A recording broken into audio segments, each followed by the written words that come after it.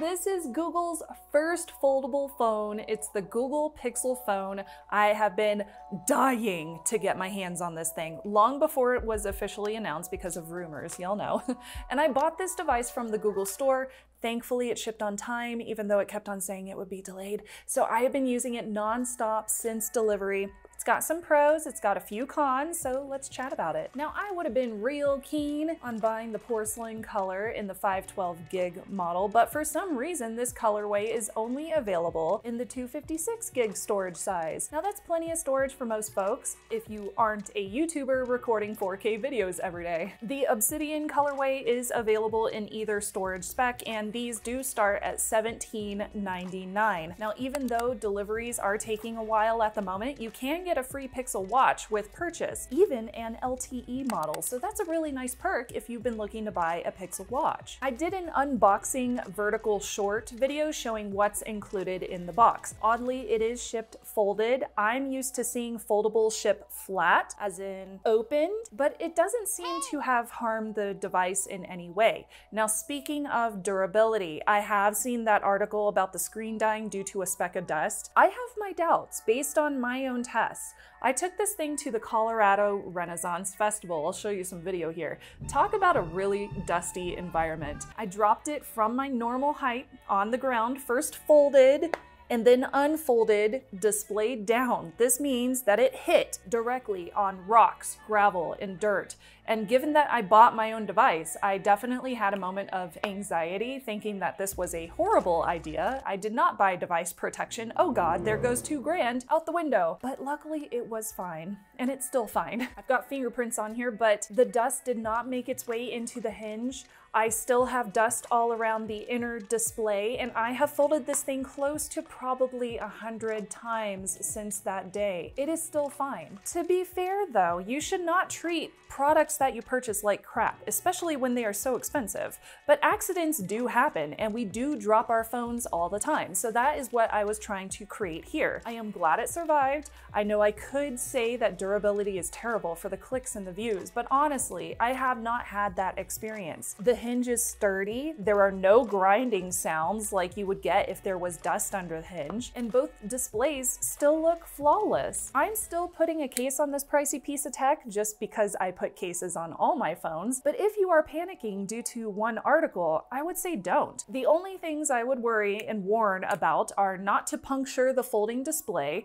Those are fundamentally going to be more fragile than traditional displays. And don't bend the hinge backwards. The phone casing will break. In other words, do not try to break your very expensive phone. Now, it is IPX8 water resistant. That does not mean it's waterproof or dust proof.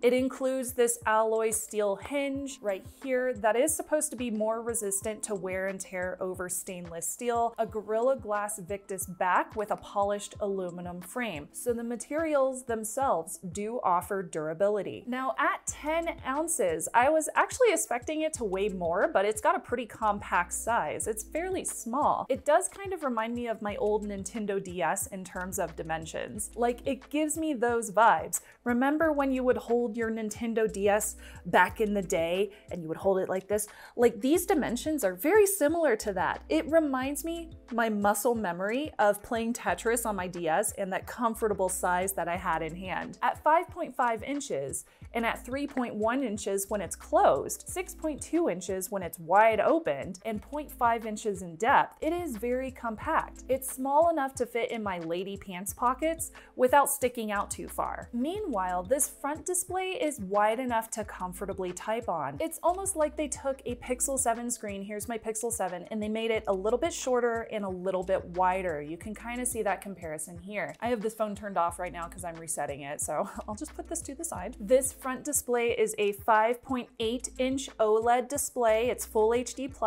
at 2092 by 1080 resolution. It's also 120 hertz, so that's super zippy, and it's got that nice high brightness like I like for the Colorado Sun at 1550 nits peak. I think that's great. It is short enough that I can use this in one hand, and apps look fine at this aspect ratio. I have no issues with the cover screen. If anything, maybe some folks would dislike the bezels, But that's really all I could say as far as cons with the outer display. It looks really great. Now, one thing I certainly don't like is how online data brokers put your personal information on their sites without your consent. But I do like to include privacy and security in all of my reviews, and Delete Me is sponsoring this video.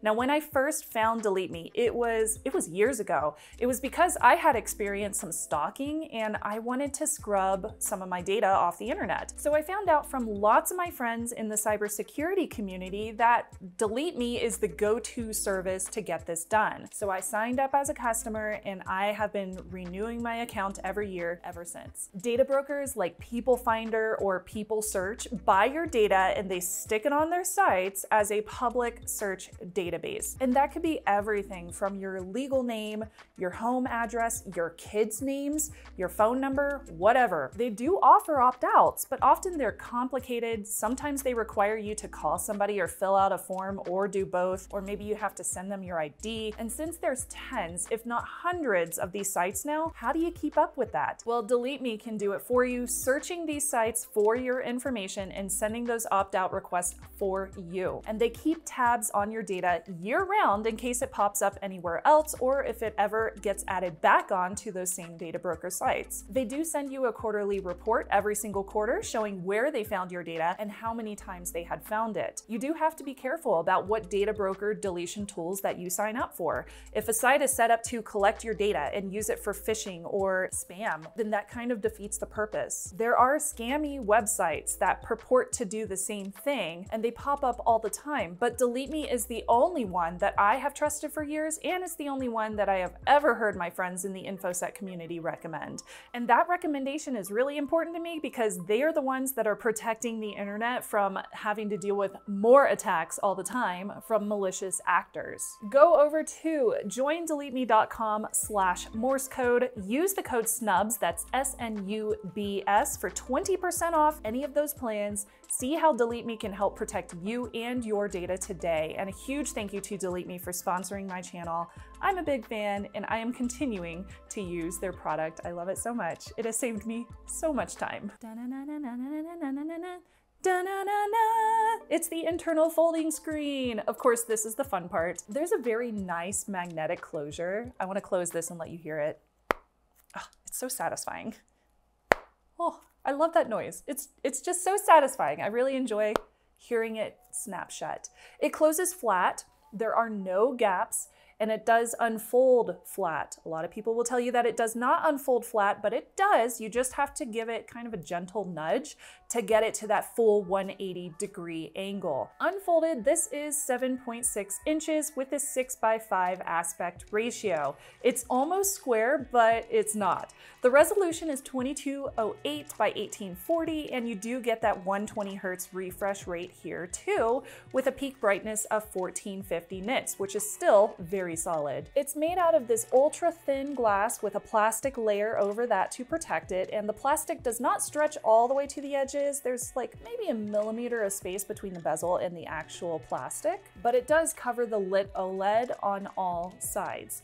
Now, when fully unfolded, you can still feel the crease and you can see it. It's right there. In certain lighting, like when I twist it towards my studio lights, you can definitely see the crease there, but when I'm looking at it head on, especially at full brightness, I can't see it. I can feel it, but the crease is not as prominent as it is on my Z Fold 3 or my Z Flip 3. I didn't buy any foldables last year, so I don't have any newer folding displays to compare this to. Now, the one thing I was disappointed on with this, there's no stylus support. For a big display like this one, that's a big con for me because I use a stylus for editing on the go all the time. I hope that they add stylus support for a Gen 2 model. That would be very high on my perfect phone dream wish list. Like I mentioned before, the hinge is very fluid. It does sit really sturdy at any position that you put it at. So if you want to use this phone in a tabletop mode while setting it down, It's very well balanced and it's not going to tip over, and the sensors and the haptic feel very responsive, as you've noticed when it's auto adjusting the screen back and forth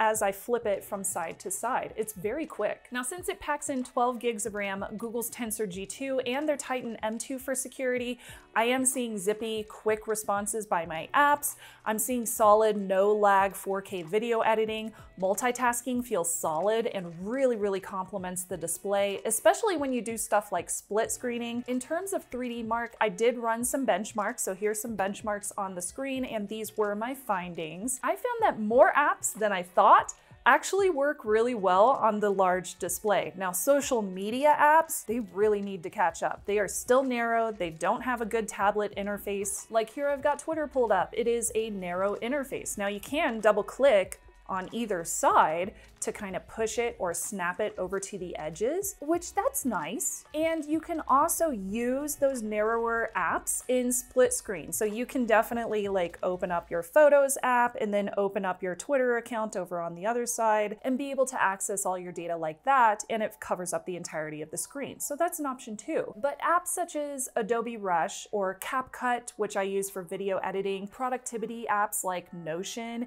and hobbyist apps like Flight Radar 24, all of those look so good on this tablet interface, and they take advantage of the screen real estate. Now, I am so glad that we're getting 5 years of updates for this phone. It does include that Titan M2 security chipset for onboard security, plus you get Google One VPN and biometrics in terms of a fingerprint sensor built into the power button, and there is face unlock. Now, the fingerprint unlock is done through a capacitive power button, and it works similar to the new Pixel tablet that I reviewed previously. It is responsive. It does not require you to press down on the button first, but the screen does need to be on in order to unlock it. Face unlock works really well as well. It works like the 7 Pro, but only via the camera on the outer display. It is not available for the camera on the inner display. Wi-Fi 6E, if you have a wireless access point that supports it, is really fast, and this phone does take advantage of those upgraded speeds. It also has Bluetooth 5.2 built in, which gives me a really nice solid connection to my Pixel Bud earbuds, and I did not have any issues connecting to my cell phone carrier via 5G out here in Denver.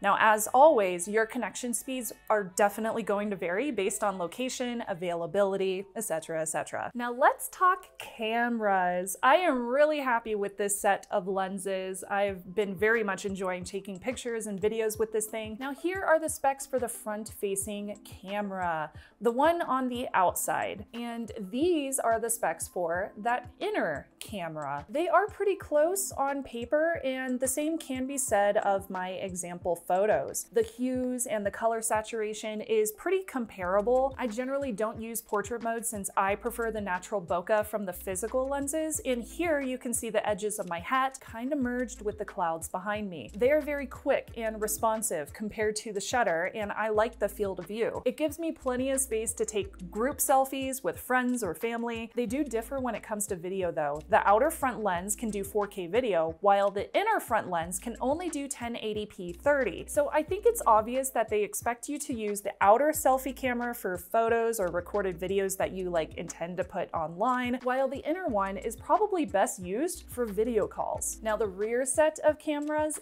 definitely shines. You get 3 of them here on the back. There's the main lens, an ultra wide, and a telephoto. The main lens is solid, and it is the standard that I expect from a Pixel phone. Great colors, excellent clarity, really nice sharpness, and beautiful bokeh.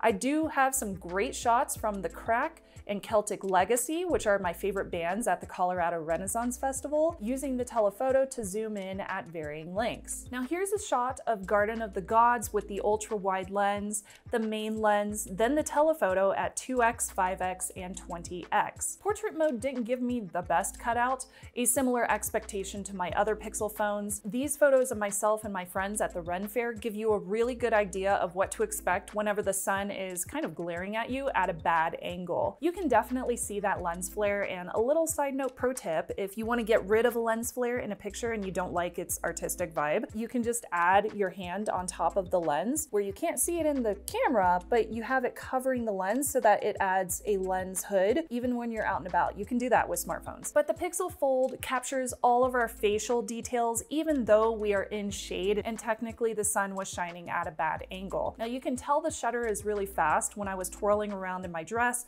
it still captured all of the skirt clearly, even though there are lots of movement in there. The one thing that you don't get is a good macro mode, something that you do get in the 7 Pro. Macro mode is niche for sure. Not a lot of people use it, but I use it all the time to take highly detailed photos of things for my job. Now I love the rear camera selfie mode combined with palm selfie activation. This is how you switch over to the rear selfie mode. You just click the little icon here in the corner. This asks if you want to switch screens, and when I click switch screens now, it activates the cover screen. So now I can take pictures with my rear screen and this one is turned off. Isn't that cool? Oh, it's so cool. So the fact that I can take, oh, I'm totally gonna record a video on here. Oh, look at it, it's so cool. There you are, right there.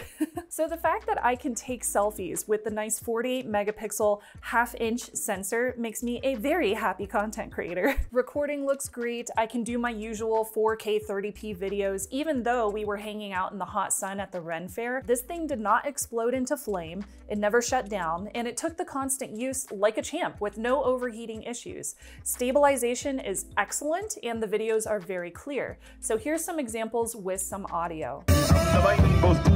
We'll drink the wine, drinks a mistress, drinks a master, drinks a soldier, faster, faster.